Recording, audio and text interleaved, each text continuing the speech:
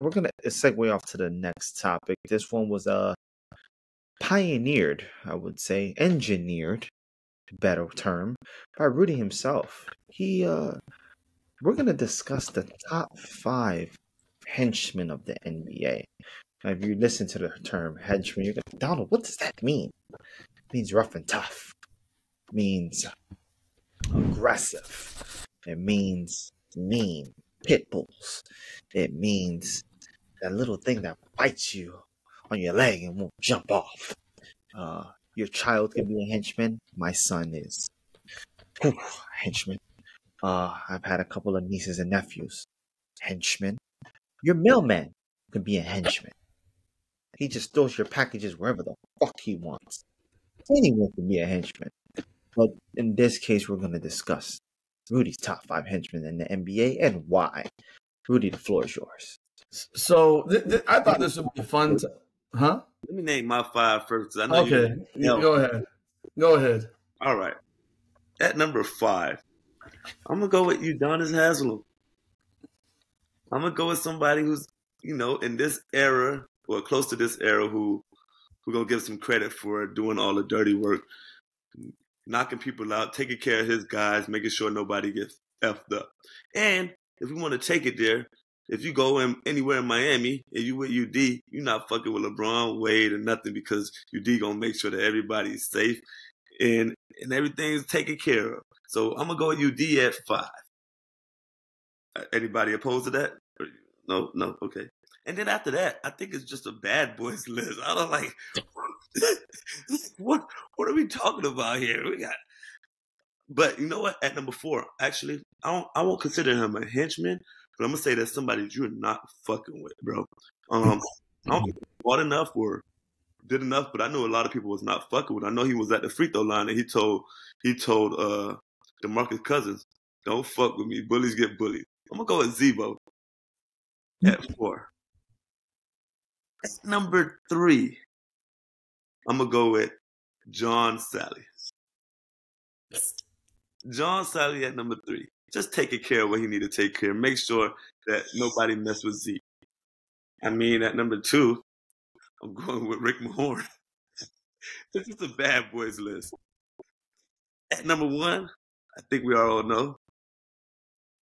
No, did I skip somebody? You may have, because I know you're going to go to Bill Laimbeer right here, I'm guessing, but because you said the bad boys list. I go to Oakman. Oakman 1. So okay. It was actually supposed to be Laimbeer at 2, Mahorn at 3, Sally's not in it. That's what it is. Zebo's at 4, Giannis at 5. My bad. Sally's not in it. Let him go do his bad boys movies. My bad. I'm sorry, Sally. I got Rick Mahorn at 2, and I got Oak at 1, Laimbeer at 2, Rick Mahorn at 3, Zebo at 4, UD at 5.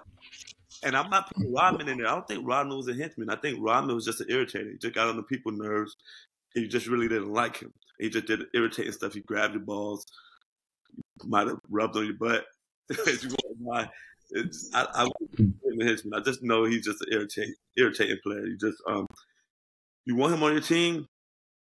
You might want to hang out with him after for a little bit, not the whole night, just a little bit.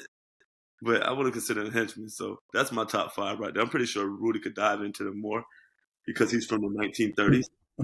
Yeah, I actually like that list. Snap! I like it. I mean, I agree with some of it. I mean, if I made it a top 10, I probably had a lot of these guys in there. Okay. But I want to start off first with, I thought this would be a fun topic because we're in an era of basketball where they don't exist anymore. And people think like a guy like Draymond Green is a henchman or a goon. Draymond Green won't bust a grape. He won't bust a grape. Let someone get in his face to face, he will fold. He wants to grab people from behind and sucker punch people with whirly punches and kick people in the balls over and over again. That's not a henchman. That's a fucking pussy. He's a fake. He is what I call a fake goon. Another guy who's a fake goon is Kevin Garnett. He always picked on guys smaller than him. Let him pick up. He made Chris Bosh scared of him because Chris Bosh is a little bit soft, but he wouldn't pick on Udonis Haslem like that. He wouldn't go at Shaq like that. He wouldn't go on any big dude like that. He was always real tough guy with the little guys. Another guy that I thought was a little bit fake, tough guy was Rasheed Wallace. He was tougher than Kevin Garnett, but he was just a big mouth. Not a lot of if there was a guy in those Detroit Pistons teams from the early 2000s that you didn't want to fuck with, it was Ben Wallace. Yeah. No, Ron Artest found out the hard way. I'm not fucking with Ben. You don't mess with Ben Wallace. That said, I don't think Dennis Rodman is a henchman either. I think he's just an irritating motherfucker. Mm-hmm. Like he got under Alonzo Mourning's skin. He was irritating. He wasn't a guy who was going to get into a fist fight. He would try to make you want to fight him and then walk away laughing at you because you just got ejected. And he's still in the game. I got your ass. But basically, this was tough for me, and I know I'm taking fucking forever. But I'm going to tell you right now. My number 5 is a tough, light-skinned dude who...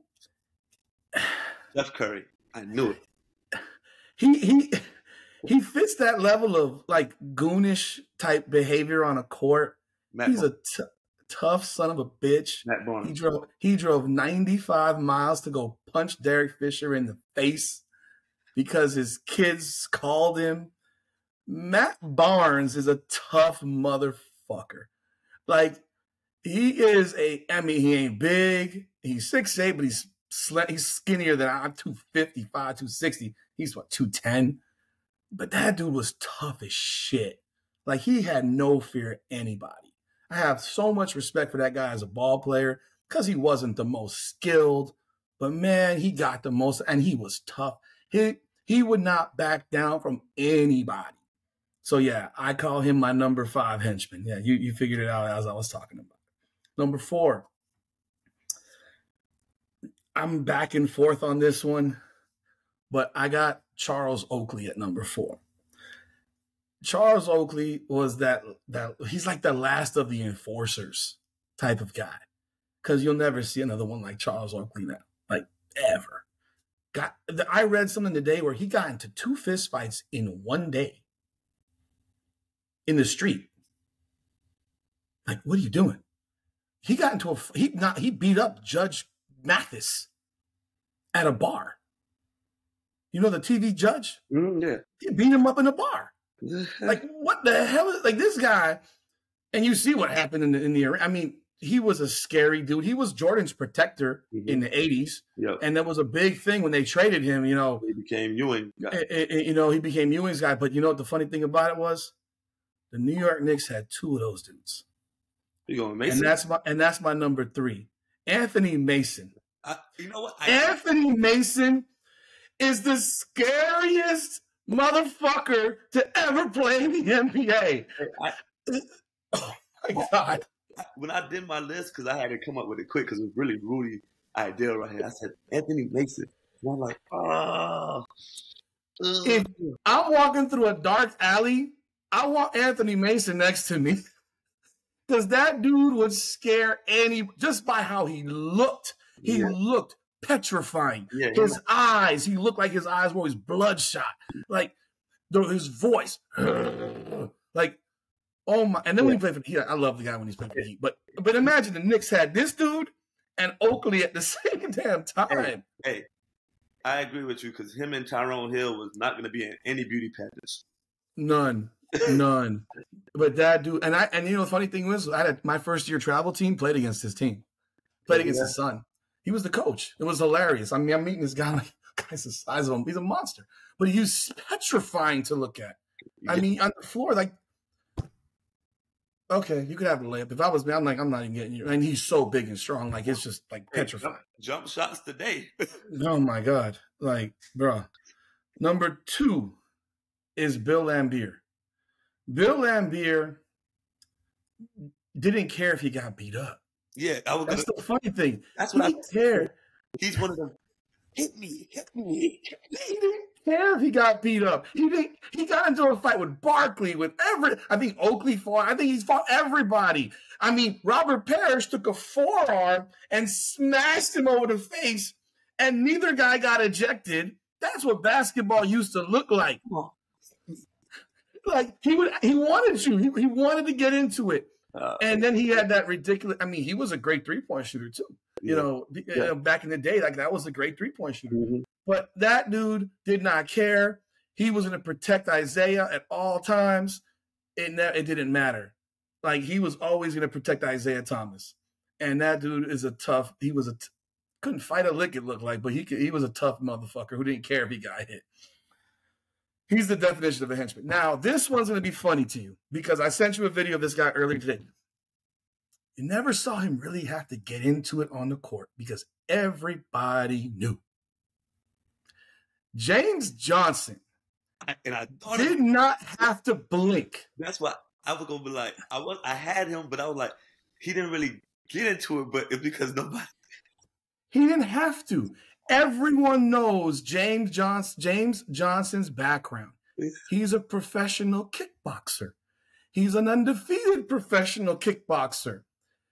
There was a story, and it's funny because the video came up today on my feed. I was like, wait, what? James Johnson beat the shit out of a teammate when he played for the Heat. He beat the shit out of a teammate. I didn't know that. But Udonis Haslem, Mike Miller, and Bam Adebayo were on a podcast, doing a podcast, and Bam is telling the story, and UD is telling the story about how James Johnson had a quick twitch. You could not once you hit that switch, you could not switch it back. He got into it where a teammate called him a bitch. They would not say who it was, but I'm going to presume it was Hassan Whiteside. I'm going to presume because I know Goran Dragic would not have done that. No. I know Dion Waiters would not have done that. UD clearly didn't do that, and Bam definitely didn't do that. So I'm going to figure it's a guy of size and a guy with a mouth. Yeah. And Hassan Whiteside was a complaining-ass bitch himself and always whining. And I have a feeling it was Hassan Whiteside. I don't remember him having black eyes or a busted lip or a busted nose or whatever. But I'm going to tell you right now, they said he called him a bitch. He said, I got you. I'm going to see you after practice. And he whooped his ass next to the locker room for 15 minutes. They said it was good night. Like and had him sniffling and crying. And then they hugged it out like before the day was done. And it may have been over with for James Johnson. Probably wasn't. Maybe that's why Hassan Whiteside was no longer with the Heat very long. I mean, James Johnson left eventually. But there was a story about how James Johnson did an up kick to get the ball from out of the rim. Like a Karate Kid kick. Yeah, I'm not. And Bam said, that's going to be my teammate for life. Hey. Remember Serge Ibaka? Yeah. He grabbed James Johnson, James Johnson may have grabbed him, and then Ibaka turned around. He's like, oh, no. And he was like, bop, bop. But James Johnson would beat the brakes off of anybody in the NBA in a fight. Chef Cheese said when they was at Georgia Tech, they had an issue. And they were like, man. No, man. It was Jay would have picked up and fuck you up. And then James Johnson, while he never had to really be a henchman in the NBA, it's because everybody knew that they did not want to get the shit kicked out of them. Nobody. And Udonis said, I tried to stop him, but once it switched, I let him go. Let him do what they got to do. Because Udonis Haslem might be a tough motherfucker, but James Johnson would have put him in the dirt too. So that's my 5. Well, I think that was a colorful one. So shout out to all the henchmen and the fighters / psychopaths of the NBA. We all love you.